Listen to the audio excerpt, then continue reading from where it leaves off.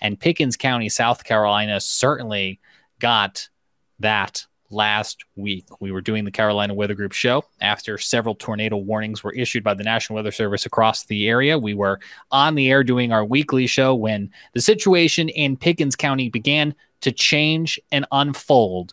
And we do have now the findings from what the National Weather Service found when they went out to visit on the ground where that storm damage was. But before we get to their findings, let's take a look back at what unfolded in real time last Wednesday night while we were on the air here on the Carolina Weather Group. Here are some highlights from March the 23rd.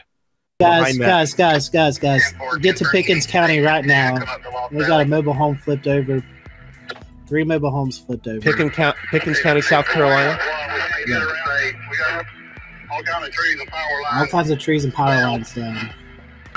There might be something. Something may have happened here because we got. Request Lost Valley Road, Pickens. Reference to weather-related activity. Trees down.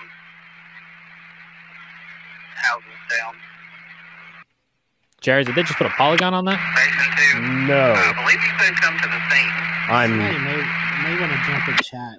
I'm looking at some of the previous radar data. This is right at 9 o'clock. This is just as we were coming back to the broadcast. You can see some pretty strong outbound pixels, some pretty strong inbound pixels, kind of close together just west of Pickens here. We now have a tornado warning for Oconee and Pickens until 10:15. But you can see here very clearly at base velocity, that tight little couplet here. And Jared, let me ask, because we were just listening to a scanner traffic, firefighters in Pickens County. The one and the same or something different? That's a good question. Frank? Yeah, it looks to me like this is from the scanner traffic we're hearing is from the earlier storm that went by north and west of Pickens. Guys, this polygon covers the same area pretty much. So we have the potential that we've got responders trying to assess storm damage from Storm A as Storm B is potentially now coming down the tracks, Correct.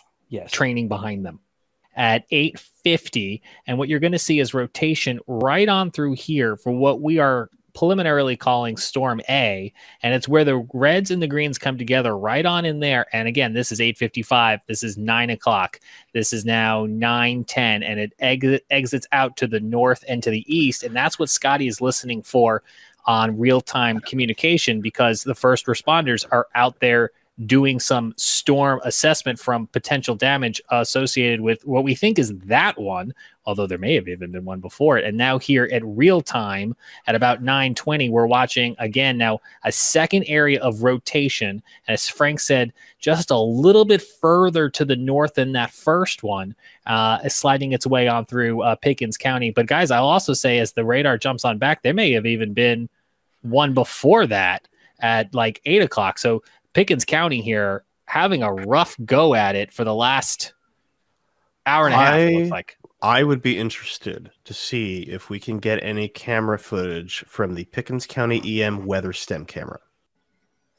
And we are now back with you here on March the 30th. That was a look back at last week's severe weather coverage playing out here on the severe weather coverage brought to you on the Carolina Weather Net.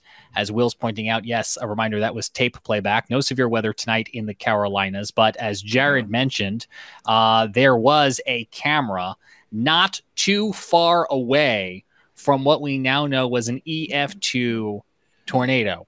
We're going to show you the footage that camera recorded in just a moment, but I want to read for you first the findings from the National Weather Service of what is that yellow line on your screen for our video viewers.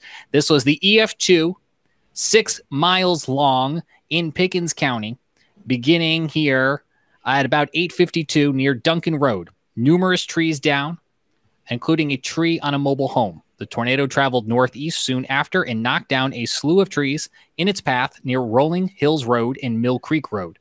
Reports of hundreds of trees down in this area, including trees that were healthy and a couple of feet in diameter. These again the words of the National Weather Service upon conducting their storm survey.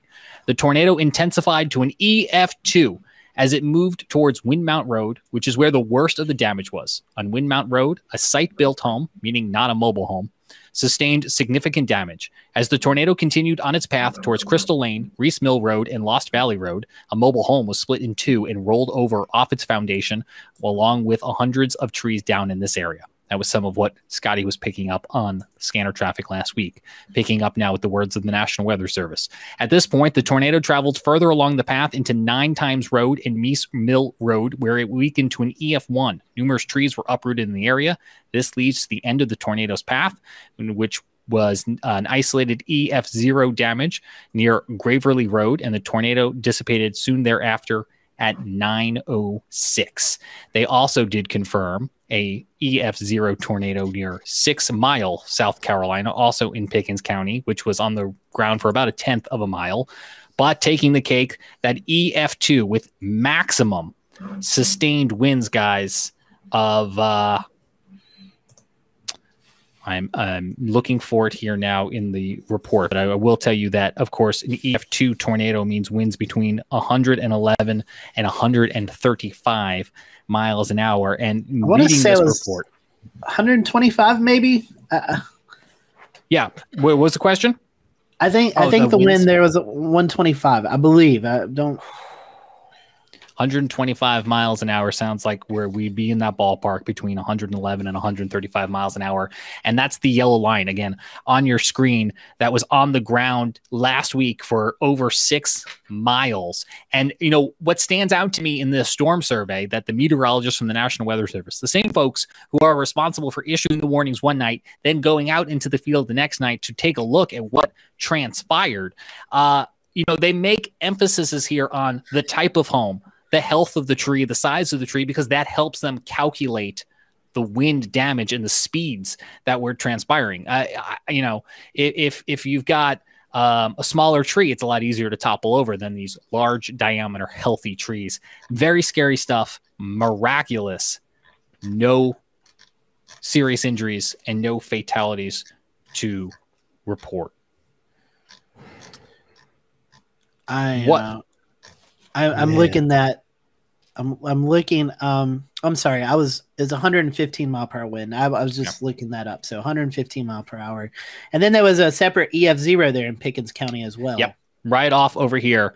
Much smaller in size, and also not to be left out, we did have another confirmed tornado on the North Carolina side of things, just inside the boundary for the National Weather Service in Greenville, Spartanburg, by the way. So that's what this red line is. They also had to travel up here to Alexander County to do this storm survey. This was an EF1 with max winds of 110 miles an hour. And that was on the ground also for about 6 miles. No injuries reported with that one. But what Jared alluded to during last week's coverage is the fact that WeatherStem has a camera located at the Pickens County Emergency Management.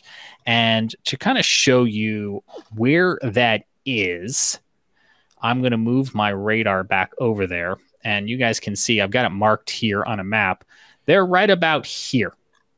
And this camera, which is south of downtown Pickens, looks off to the west. I don't know the exact degrees that it was west, but one of the things we did is we went and we obtained that WeatherStem camera, and you can see the sun setting. And you'll remember earlier in tonight's show, one of the things that we are talking about with regards to tomorrow's ingredients is whether or not we will get any sunshine.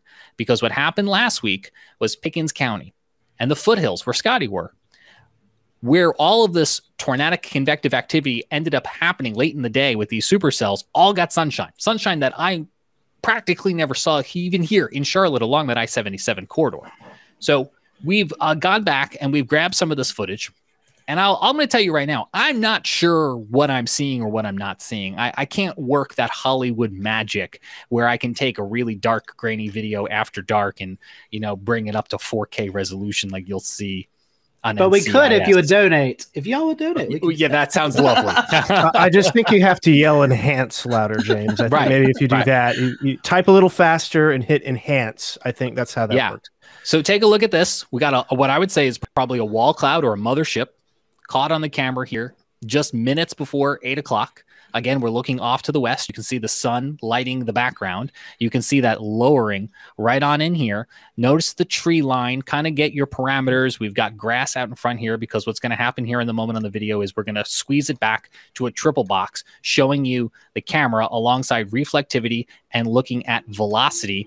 And you guys can see as we begin to lose the light of day, you can still see those convective towering clouds that we talked about just last night on the advanced storm spotter class off to the west. And, you know, again, it gets dark. I mean, it's nighttime and the sky is obviously not lit, but there are a couple things that caught my eye that I'm not sure what I'm seeing. And I want you, Jared, Scotty, and our viewers to give us your thoughts on what we might be seeing here. You know, we're looking for clouds that are towering up, right? We're looking for things that might be supporting convection. This is 8:35 here. As we continue to play this, we got, of course, lots of lightning that was coming through the area. Take a look. You can see some of the clouds that are closer to the camera. This is another one of those storms kind of teeing up, training over that area. You can see the storm system moving on through. I don't know what that is. That could just be ghosting in the image. Was there on velocity something in that direction? There sure was. I don't feel confident enough to say, oh my God, look, it caught the tornado. I'm not sure that that's what that is, but you know, this footage, had it been during daylight, this camera probably would have been in that exact position we needed. But I will say in these frames here around that tornado, EF2 tornado time that we have confirmed from the Weather Service, you can certainly see some of that kind of that updraft and that downdraft, that wall cloud kind of moving through associated with this storm. You can see it here, right? Jared, you and I were talking about this earlier. This is kind of that rear down flank, I think, from that cell that is moving out of view of the camera. Yeah, definitely. That wall cloud is very pronounced. And again, the problem, folks, is the problem that we all have trying to chase storms in the Carolinas. Trees. Just so many trees. And that's going to make this so tough between the trees and the darkness. But certainly you can see the scud going by. You can see, you know, so and keep in mind, this is about 1 frame a minute. So correct, roughly. So again, like you know, you take that with a grain of salt, but certainly, I mean, these you know, the clouds are moving. They were hauling, and I'm sure that it had, you know, I mean, that camera had a really good look at that second really couplet. I mean, it really and to be did. clear, I don't blame the camera at all. This is not like an underperformance on the camera. This is a dark rural area with not a lot of light to work with. Will, watching on Facebook tonight, says he thinks he sees at least a funnel cloud, and I think it's possible. It's plausible. We know the National Weather Service has a copy of this video. They're taking a look at it as well too. Again, I think had it been a little bit earlier with a little bit more lighting, there could have been something maybe more pronounced. Yeah. I can't rule it out completely, which is why I wanted to bring it on here tonight. And I'll also say, after taking those spotter classes, right, guys, and Jared just hit on this, we have things in the Carolinas that make storm spotting really difficult. Well, be it the tree line, the terrain, whatever it may be. And during that basic class that we at the Carolina Weather Group and the National Weather Service in Columbia presented earlier this March, we played a game of tornado or not tornado, and they were side-by-side photos, and you had to guess which one was the tornado and which one was scud and which one wasn't. And it was hard because you had to take into consideration the quality of the photo, whether or not there was anything blocking your view. And that's what I was reminded of watching this footage. I was going, I feel like I'm playing the is it or is it not a tornado game from the Storm Spotter training. Yeah, very much so. And again, you know, National Weather Service in Columbia doing a wonderful job, you know, helping facilitate those storm spotter classes. That was a lot of fun, and thank you to all of you who joined us. It was very, very educational, even for those of us seasoned nerds. Honestly, I think it was a really great refresher. And we talked just last night on the advanced class about how to read the velocity versus the reflectivity, for example. Yep. And then we're putting all that to use here. Yeah. I mean, I'll tell you, you know, it is exceedingly difficult without, you know, more than an image a second, you know, and, you know, we get those flashes of lightning in there. Those lightning flashes could actually have been, there very well could have been more. we were getting a frame a minute out of this. That the camera takes it at a frame a second. We don't have that high a temporal resolution available. So we're just going to be able to go off of the stills that we can see. A lot can happen in a minute. Yeah. So and a lot can happen in the 6 or 7 minutes that this was on the ground for. Again, starting at 8:52 and going until 9:06. So yeah, but I'll tell you what, those small couplets. I mean, the small couplets. We in weather Twitter constantly. It's like, oh man, look at that big old couplet. But you know what? The small ones are the ones that get you, because like it's very likely sampling a very tiny circulation there. Number one. Number two, they're small. They hide. They hide, and that's a radar warning operator's nightmare. So you got to be really, keen eye on this stuff. And some of them can spin up really fast. We mentioned QLCS earlier tonight. Yeah, and that was kind of the situation with these last week, right? Where, yes, this one was on the ground for a little bit of while, but some of these other ones, like that other one in Pickens County, the EF1 that was on the ground for a tenth of a mile. The radar beam could have been on the other side. It could have been spinning and not even looking and missed it essentially in the blink of the radar.